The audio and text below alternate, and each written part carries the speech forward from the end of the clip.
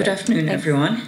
Thank you for your attention. I'm Eileen McLellan. I'm Lead Senior Scientist with Environmental Defense Fund, EDF, and I'm going to talk today about work that we did in partnership with 2 Degrees Adapt to try to answer the question, can we climate-proof US agriculture? What are the challenges and opportunities for growing food on a warming planet? Our colleague Deepak Ray published now almost a decade ago this analysis of historic yield trends in the major crops, maize, rice, wheat, and soybean, shown here in different colors. For each crop, the dots represent the historic yields, and if we imagine for any crop connecting those dots into an averaged straight line and extending that into the future, we get the solid lines shown on this diagram. That is the projected future yields if current trends continue. He then added to the diagram what yields would need to be in order to double production by 2050. At the time, this was an estimate of what would be needed in order to feed the world population anticipated in 2050. What's worrying is that for each of these cases, the dashed line lies above the solid line, meaning that for each of these crops, even if current trends in yield increases continue, it won't be sufficient to meet the food production needs of a growing population. This was in the days before we started to think much about climate change. It's already a struggle. So we wanted to ask the question, what happens to this if the planet warms? Our approach begins with 2 fundamental bits of science. One related to global climate models, which give us predictions of future climates. And we downscaled these to a scale of 4 kilometers by 4 kilometers. That's a bit smaller than a US county and a bit bigger than the typical US farm to make it more relevant to farmers. From these climate models, we get important climate data like daily temperature, daily rainfall, and we fed this into crop growth models in order to predict future crop yields under climate change. A bit more on the downscale climate models. We used a standard US government data set. You can see the website here. We made optimistic assumptions about future greenhouse gas emissions.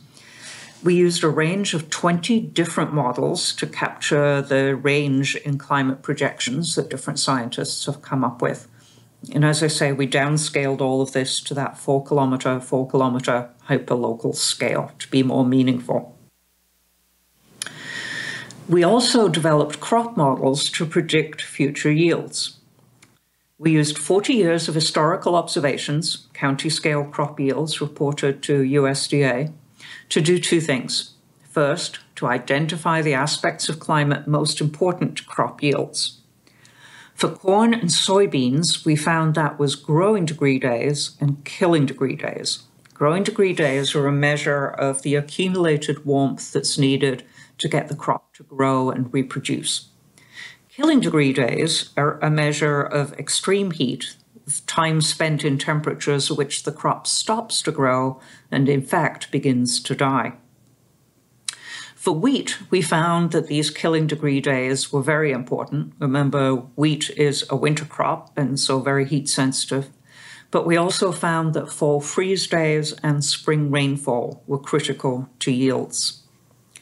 The other thing we used this data to do was to quantify the impact on yields of improved management and technology, to say, if we imagine that management and technology continues to improve over time, how would this contribute to future yields? We tested our crop models against 40 years of historical data, 1981 to 2020, and then we used the crop models to predict future yields with and without climate change through 2060. This is an example of the data that we produced. This is for Tama County, Iowa, and it shows on the vertical axis corn yield in bushels per acre and the horizontal axis time in decades out to 2060. The squiggly blue line represents the historic data on yields in this county. We've smoothed that out, we've averaged that out to produce the yellow-orange looking line. And we've extrapolated it forwards from 2020 to 2060. This tells us the predicted yields, assuming we continue to improve management and technology without climate change. We then took the important factors of climate. Remember, for corn, it was killing degree days and growing degree days. And we fed that into our corn crop growth model, and that produced the squiggly black line that you see. So the squiggly black line is predicted yields, still with improved management and technology, but now accounting for the impacts of climate change. What you see is that going forward, and increasingly important as we get out to 2050 and beyond, the yields under climate change are much lower than they are without climate change. We call this a climate impact or a climate burden on yields. So we did this kind of analysis for soybeans in Minnesota, corn in Iowa, and wheat in Kansas. And here's what we found. For Iowa corn, the impacts are substantial. By 2030, across the state, we predict a climate impact of about 18 bushels per acre. And that grows by 2050 to about 34 bushels per acre. So these are bushels per acre less than we would expect without climate change. We see some impacts, though smaller, for Minnesota soybean, and for Kansas winter wheat, the impact seems very low, but in fact, it's very variable across the state, even though the average doesn't change very much. We can see this illustrated in this map of Iowa, in which the counties are shaded in according to the climate impact or climate burden on yield, this time as a percentage change. And we see that by 2030, for all counties in Iowa, all counties are going to experience at least a 5% climate burden, and about half of Iowa counties are going to experience at least a 10% climate burden. By 2050, all Iowa counties are going to experience a 25% climate impact, and many counties, especially in the South, are going to be experiencing a 25% or greater climate impact. So we wanted to think about what this means and what we could do about it. We started by comparing our predicted crop yields to predicted food production needs. We also looked at the economic impact of climate-induced changes in crop yields. And we identified adaptation approaches to minimize climate impacts. This is a variant of the Tama County diagram that we saw before, with corn yield on the vertical axis and time, decades, on the horizontal axis. The solid yellow line represents the historic trend in crop yields. The dashed yellow line represents that same trend projected into the future. That is what yields will look like without climate change, but with continued investment in technology and adaptation. The jagged blue line represents the yields that we predict to occur with climate change. And you see that blue line is always below the yellow line. There's an X on there, which may not be very visible, so let's make it more visible. Now it's a black star.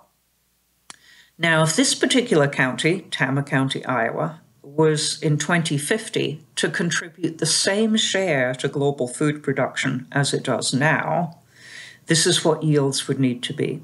In other words, if right now corn from Tama County is, let's say, 1% of global food production, if it's still to be 1% of global food production in 2050, the star tells us what the yields would need to be. The star is below the yellow dashed line, so without climate change, we could do this, but it's above the wiggly blue line. So once we factor in climate change, it's really going to be difficult for us to meet food production goals. Now, all of these projections assume continued investment in management and technology, but sadly, that is not guaranteed. US investment in agricultural research and development has declined considerably in the past few years. If it were to completely flatten, well, yields would stay where they are today. That's what we show with the green line. And we assume it's not going to be that bad. But yields, realistically, are probably going to be somewhere between the jagged blue line, the effect of climate, and the green line, the lack of investment in agricultural R&D. So I think we're looking at real problems. Even if management, we'll forget that bit. We now look at the economic impact. So we decided to look at the impact on net income by county on wheat production in Kansas. Excuse me. So the green and dark blue colors represent counties where net income is likely to increase, and the orange and darker orange counties are counties where net income is projected to decrease. And you see this is a map of winners and losers. We see in southern and eastern Kansas a number of counties where net income is expected to go up under those warmer conditions. But we also see, especially in northern and western Kansas, which is drier and will be hotter, a number of counties where net income will go down, as much as $4 million or more per year per county. The other thing we see, which is going to make this very challenging, is we have some places where dark orange counties are next to dark blue counties. That is, climate winners are right next to climate losers. And this makes for a real problem in terms of policy responses. We can't write a national policy. We can't even write a state-level policy. We need really spatially fine-scale policies to address these challenges. The good news is that there's stuff we can do. Adaptation will reduce some of the climate burden, and there's a wide range, a broad spectrum of adaptation opportunities that they can choose from. We show some of these in this diagram. On the vertical axis, we show the scale of change, going in spatial scale from the plant scale to the landscape. You can think of this also as being an increasing scale of investment, of time needed to make the change, and of difficulty of switching from the current crop production system to a new one. So these changes, these adaptations, range from the incremental at the plant scale to the transformational at the landscape scale. At the plant scale, we know there's a lot we can do with crop breeding, whether this is genetic modification, genetic editing like CRISPR, or new genome-enabled hybrid varieties of the same crop. At the field scale, there's things we can do with soil health practices like cover crops and no-till, and we can also use precision agriculture, better management of fertilizers and water, to increase yield with reduced inputs of those resources. At the farm scale, we can start to think about diversifying, either a different crop mix or extended rotations. And we can do the same at the landscape scale, diversifying the crops, and in some cases, even deciding to shift crop production from one part of a region to another to keep up with changing climates. The challenge before us is understanding how much adaptation benefit each of these options will provide relative to what will be needed. In other words, is incremental change enough, or will transformational change be needed? We need to be able to tailor these options to individual farms and different regions.